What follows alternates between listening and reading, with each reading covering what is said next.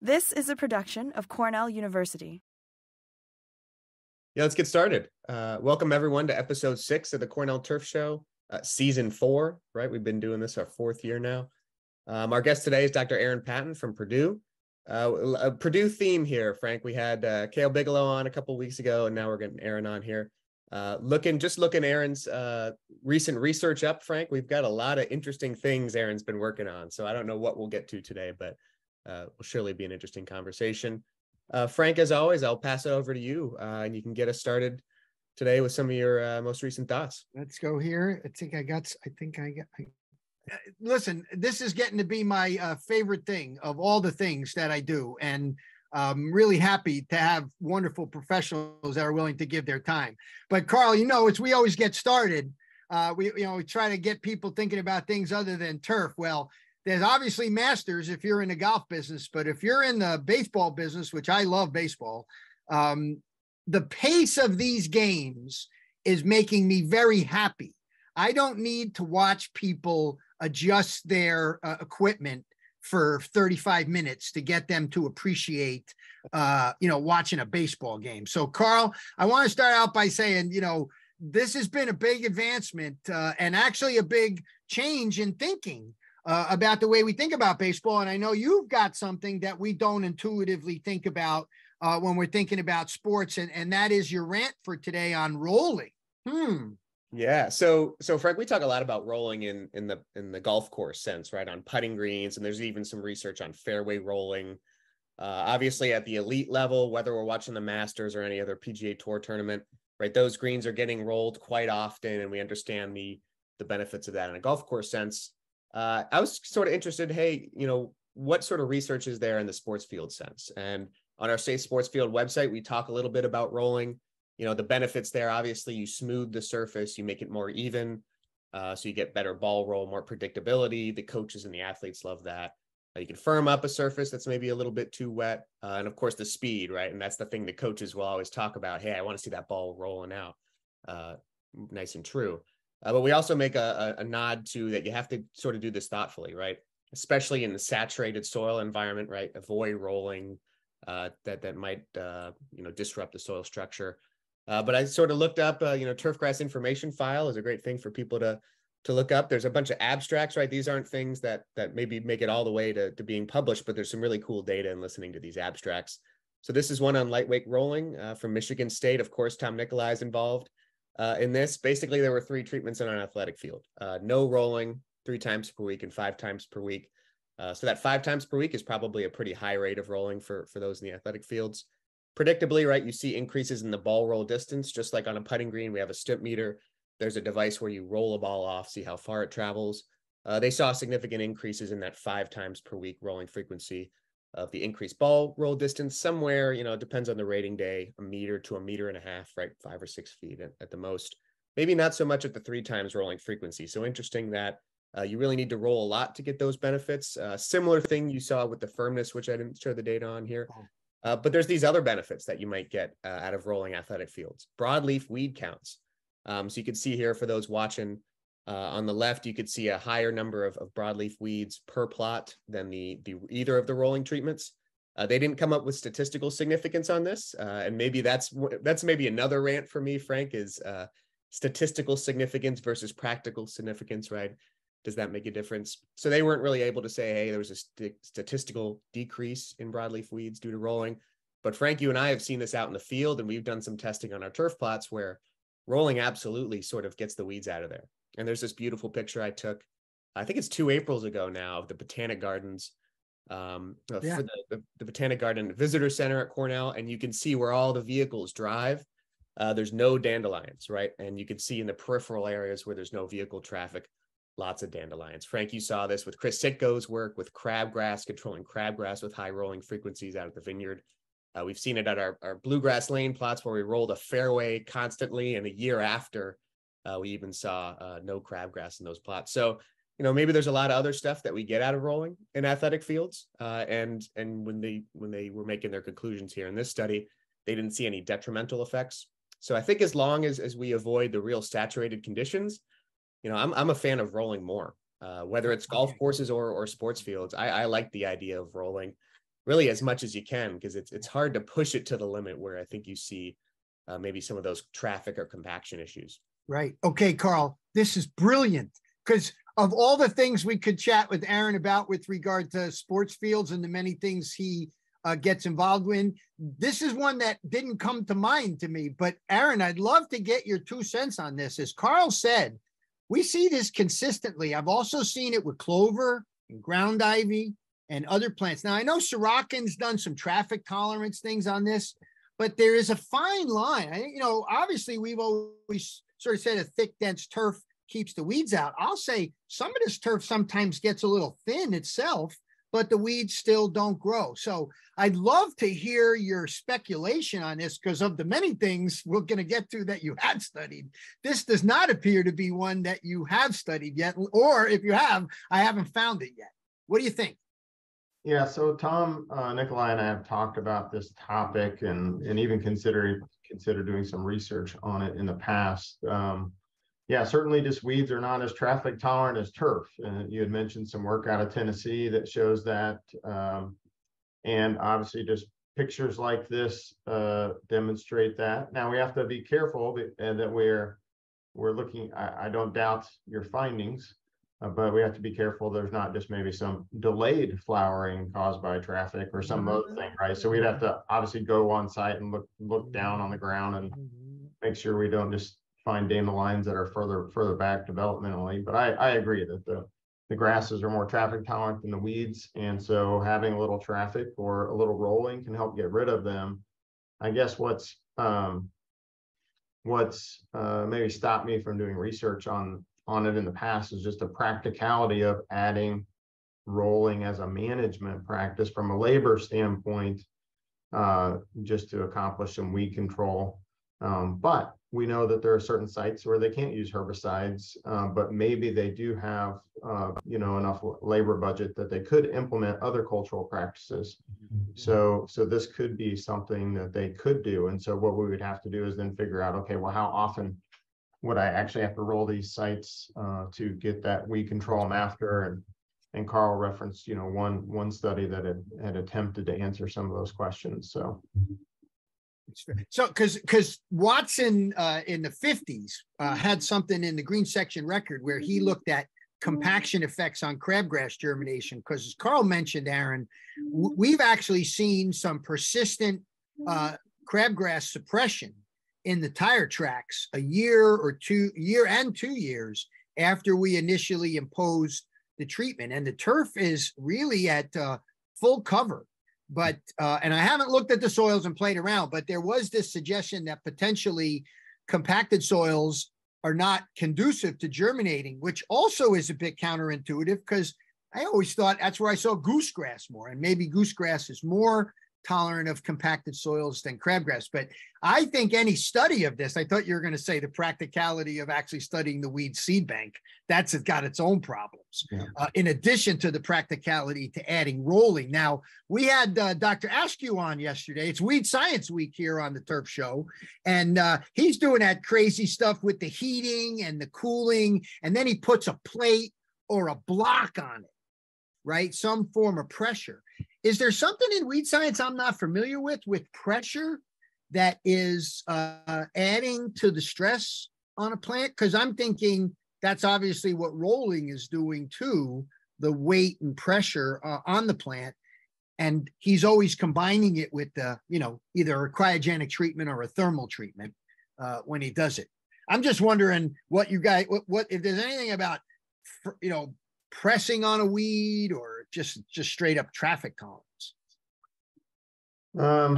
Yeah, I'm not sure. I mean, certainly there's something going on there that, these other plants are just less traffic tolerant than the grasses, right? So there's something to their leaf architecture or their structural components that are different that's not allowing them to be as elastic or to be as rigid or to be able to recover maybe as well, from that damage. I got to think that having that crown right down there near the soil surface is very helpful for these turf grasses to handle that traffic tolerance, and many of our weeds may not have may have that meristem up a little bit higher, or it may be damaged, by the traffic more so than the crown of the turfgrass plant is. But that would certainly be something that would need some more study. This is great because Tom needs something to do in retirement. All right, so listen, let me just do a little weather here. And it looks like, it's weird. We have these warm winters and we expect the season, like it teased us back in late February. And honestly, now we'd say it's 10 days behind normal. Interestingly, normal is the 30-year normal and almost 20 days behind where we were even last year. It just seems like these springs are having a harder and harder time sort of really developing even after a mild winter. I think that's very interesting when we think about how our systems develop and we have to time certain things.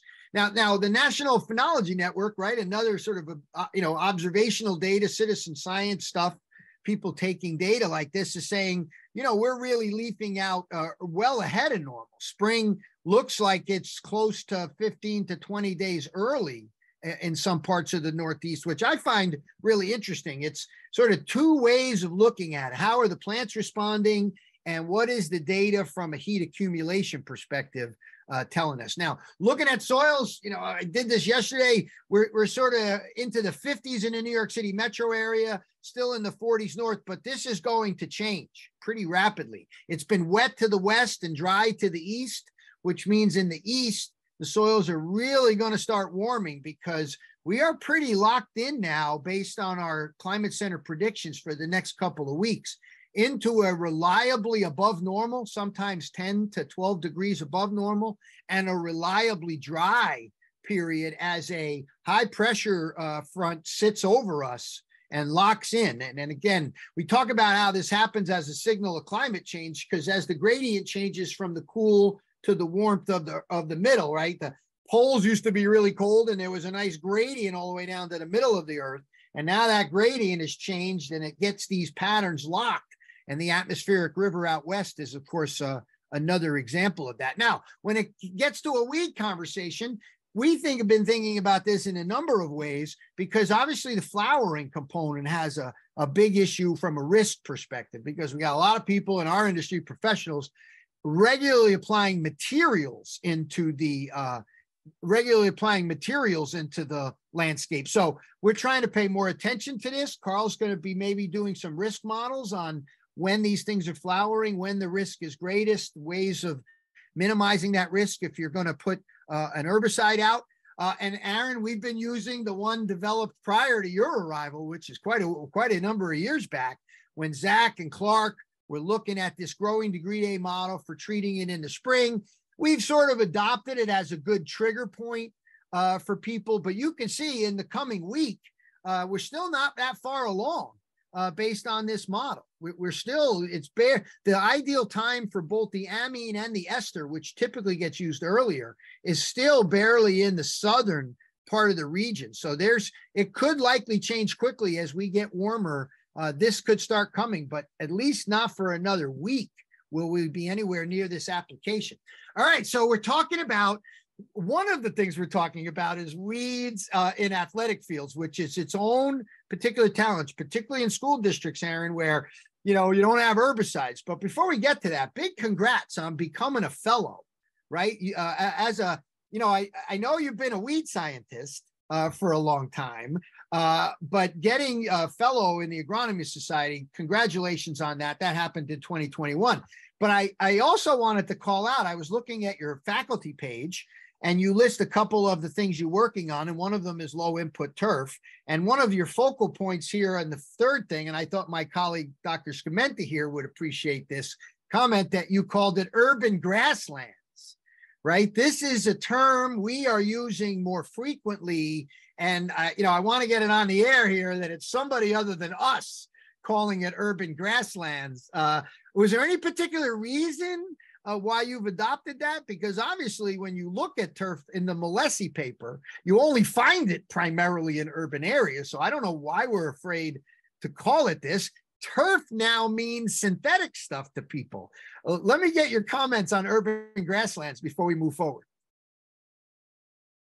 Well, yeah, so there's a couple couple of ways we can go in that conversation. So from an urban grassland standpoint, I guess I adopted that term, several years ago because mainly, I guess, because of the biases of some people against turf grasses. And so I wanted to help them understand, that we're just studying grasslands used in urban areas, and so we all know there's a lot of benefits to manage turfgrass systems. And if we do some things wrong, there can be some harm that can come to the environment. But when we're doing things correctly, the way we recommend, and so on, there's a lot of benefits brought to these urban communities and so on. So I just wanted to kind of highlight that with that terminology. Perfect. Great. And yes, the term turf has been hijacked, and that's right. That happened to me just a few weeks ago when I was taking a ride from the car dealership who was working on my car to campus.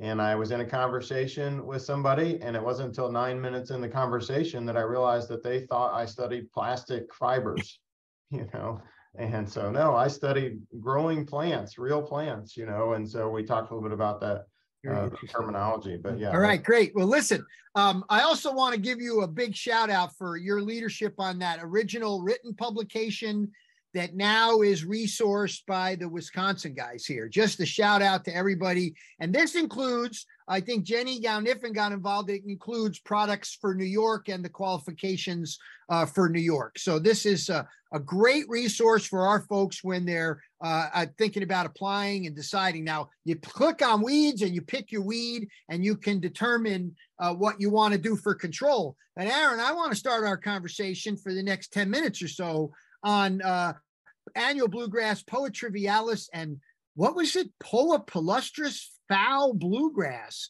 How long were you stumped before you came to the identification of foul bluegrass? Just 2 minutes. How long did it take you to figure it out? It probably took, I don't know, maybe a day or so of looking at some different samples.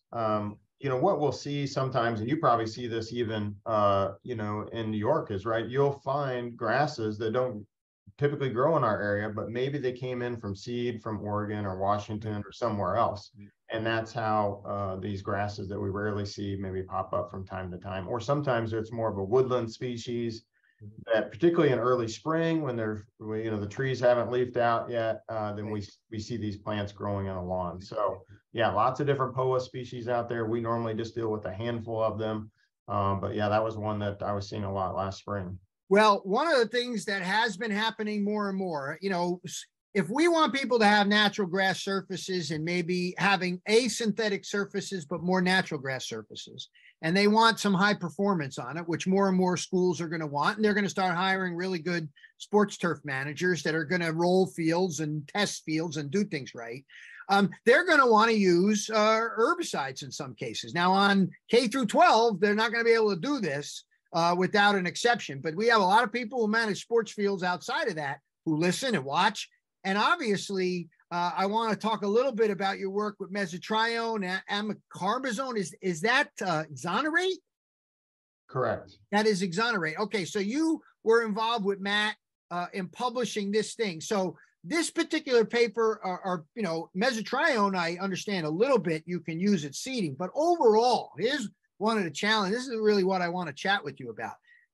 Let's start with annual bluegrass. Is it reasonable to have both a herbicide program for annual bluegrass on sports fields and an overseeding program that we know we often need routinely on heavily used fields? So I'm basically asking, how do you put together an effective herbicide program balancing with an overseeding program in a cool season market?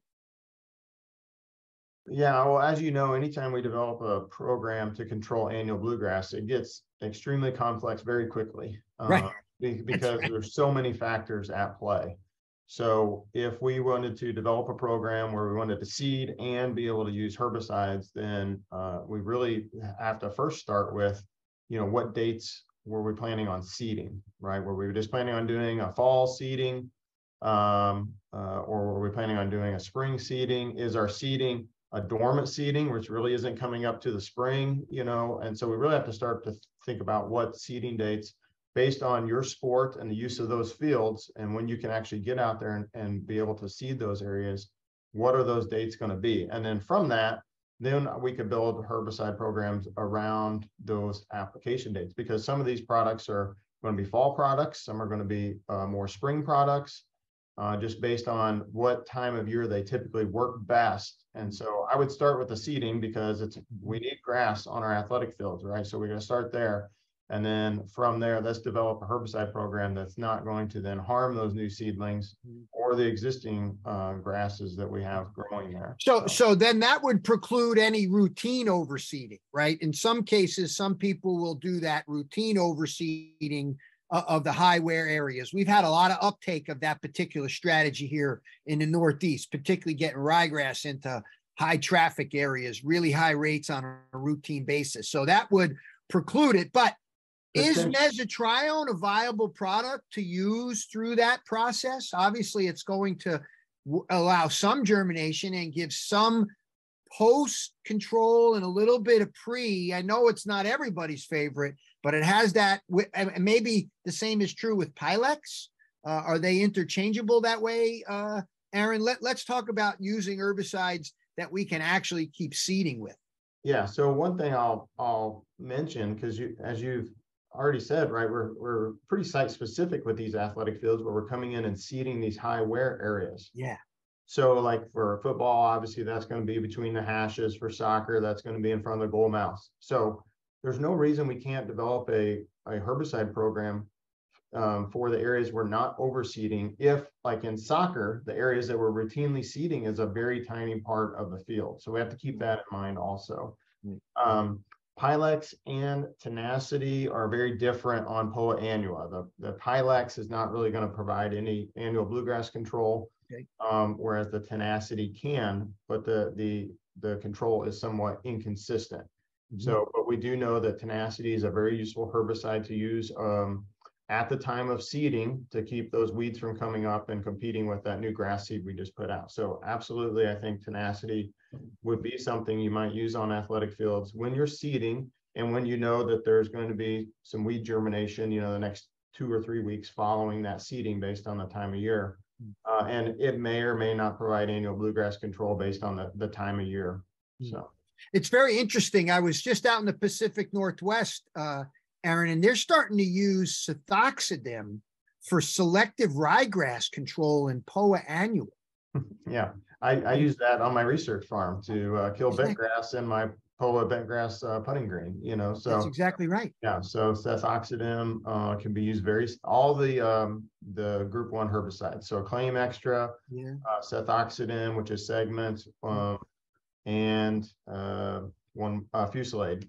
And what about Manuscript? Is that Fusilade?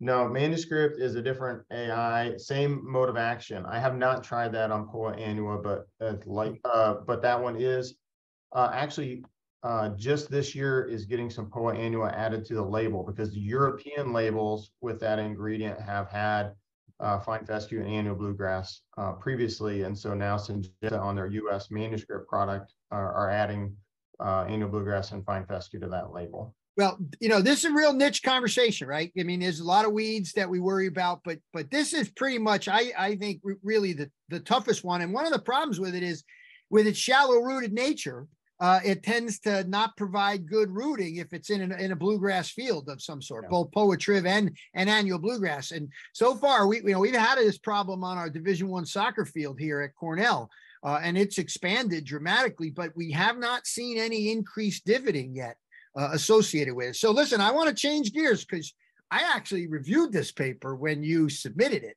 with Ross. And are you having withdrawals now that Ross is gone? This guy has been a factory. Love this kid. Yeah, I'm still having Ross withdrawals. Yeah, I would imagine. So you did this is about to happen in our turfgrass stands, Aaron. I was very interested in this. Now, I think I got to be careful, right? The scalping word always makes me a little uneasy because of the history of that. And I actually brought that up in the review of the paper, that maybe we should find a different word, and maybe we will at some point. But I think everybody knows what we're talking about here. What we're talking about is, historically in the Northeast, and I'm apparently out in where you are too, ryegrass will begin to produce a flowering stalk that lingers, and it'll do it under traditional mowing heights. I'm not entirely sure I know exactly the environmental conditions under which it does it. You're probably going to inform me a little bit on that, but it is a persistent problem, particularly with ryegrass. If you get dry at a certain time, it will literally sit there for 6-8 weeks and give this brown haze appearance, this stemmy, ratty appearance to the turfgrass stand. Now, I read this paper and I was thinking about what kind of a graph am I going to show? And I figured I'm not going to show any of those graphs because they're very noisy graphs. It took me a long time to review this. So I want to see if you can give it to me in a very slow elevator ride summary of, if you have this ryegrass stemminess problem historically in your turf situation, is there a fertilizer and close mowing or scalping program that will reduce this in your ryegrass stand? Yeah, so just in general, most plants that when they flower, they're gonna, temperature is a factor on when they flower. The length of the day is a factor. And then for some plants, also what we call vernalization, basically have they received a cold treatment in previous months is also a factor. So ryegrass is going to flower in early summer because it's received cold over the winter. The temperatures are just right for flowering and the day length is just right for flowering. And that's very predictable from one year to the next. Mm-hmm. And so those flowers are what you're talking about, the seed heads, the brown stalks that we see there. That's the stalk that once held that flower up in the air. So we do know that if we give the turf a little more fertilizer, and while we didn't study this, I would add that if we irrigate the turf, that will help with the decomposition of those stalks. And that's what I think it is, a decomposition of those stalks more rapidly. It's not that the plant's forming less of them. It's that with that added water and fertility, then the microbes can break those stalks down a little bit faster and they'll disappear from our turf. Plus, that's helping the turf density, which may also kind of mask some of those. Now, from a scalping standpoint, what we essentially found is that if we mow the turf just a little bit lower, when we know that seed head is about to come, then essentially what we can do is cut off or remove a lot of those seed heads before they've emerged. And then while we're dealing with a little bit of a short-term scalping, although again, our turf still looked green after we scalped it, we still had good verdure. Okay. And we didn't have as many seed heads afterwards. And this just kind of came about accidental, out at the research center, mowing some things. Mm-hmm. And this observation by Ross that where he had mown some grass a little bit shorter for some other purpose, that now all of a sudden we weren't seeing as many seed heads later on. And that's what led to So let's define this scalping thing a little bit. It stayed green. So you essentially violated the 1/3 rule. And at least based on some of Bill's work and Carl's exploration of how animals eat grass, that when you violate that 1/3 rule a little bit, you get a surge of growth on the other side. Is that part of it too, Aaron? That how much did you cut below the 1/3, if you could remember? And then did you notice, because I know you've had a whole series of papers where you've, looked at the carbon nitrogen fluxes out of mowing and things like that. So did you notice a big surge in growth when the ryegrass was cut back like that? Yeah, I would not say that we noticed a big surge of growth, but we also weren't, looking for that, or we weren't collecting a mass. As far as the heights we used, and this is all my memory, but I think it should be pretty close. I think we were mowing this area at about a 3-inch mowing height, which means based on the 1/3 rule, when it gets 4.5 inches tall, I mow it back down to 3 inches. 4 inches tall. When it gets 4 inches tall, I'm mowing it back down to 3 inches. But what we would do is take it from 3 inches down to 1.5 inches. Okay. So not enough that we're going too low to the ground to permanently damage the plant. But certainly we're removing, a whole lot more than what we would normally remove. And that was just enough to help nip off some of these seed heads that had not emerged out of the leaf sheath yet. So that worked, but timing mattered? Timing absolutely mattered. But what was nice about this is because this particular grass seems to be most focused on day length from a flowering standpoint, assuming the temperatures are right and it's been vernalized, then you could kind of time this. And we were able to find that from consecutive years and 2 different sites that we could predictably pinpoint when that was. Okay. All right. Now, listen, we're past the 30-minute mark, Carl, and I had even more to chat about because this guy is prolific. Forget it. But I want to hear, are there questions, or do you have any questions? Because there's a lot more about this particular thing that we could learn from, the value of just a rejuvenating low mow every year on every lawn to sort of stimulate it and looking at timing. So, Carl, what about questions? Any questions? Yeah, I just want to go a couple comments. So Ben Palmer said he's used mesotrione with decent results. He just needs multiple applications and sufficient water. So that's maybe something to consider if you're using that. Greg Torvis was asking about the type of rolling, how big it is. So that paper was, I think, 2,000 pounds was the entire roller. It was a lightweight roller. I don't think they filled it with water, right? You can buy the ones where you fill with water. So that was pretty lightweight, I think, in comparison to some other things. Let's see. Gary was asking, I think he's looking for more POA control. I'm not sure, but he was asking if you can combine tenacity with certainty. I don't know if you guys know. Certainty, is certainty still labeled in New York? I don't think it is anymore. I don't know if certainty's labeled in New York. I thought they pulled it. It might not be. I thought they pulled it. Yeah, but I don't know if you're looking for more POA control there or not, but yeah. What's your favorite post-POA control in a lawn height turf, Aaron? I would say I really don't recommend one much for lawns. Quite honestly, I'm trying to get people to focus on typically getting a homeowner to change some kind of behavior, whether the homeowner's mowing too short or they're watering too much. I'm trying to get them to change those things because, as mentioned, some of these products like Tenacity, I got to be out there applying it every 10 to 14 days, and that just doesn't work for a lawn care company.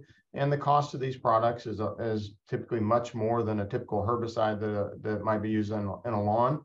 And so I don't want to put those lawn care companies at economic risk to go out there and put all these expensive applications out when I know that the homeowner really probably won't be satisfied with the results, because a lot of these products maybe provide 30 or 40% POA control and not the 100% that the homeowner might be expecting.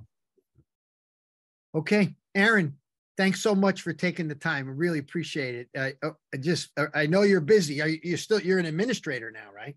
No, I stopped doing that a while back. I did that for a short time, but back to doing turf full time. So good. We're very glad to have you. That would have been very sad if we lost you to administration. So we're glad to have you back.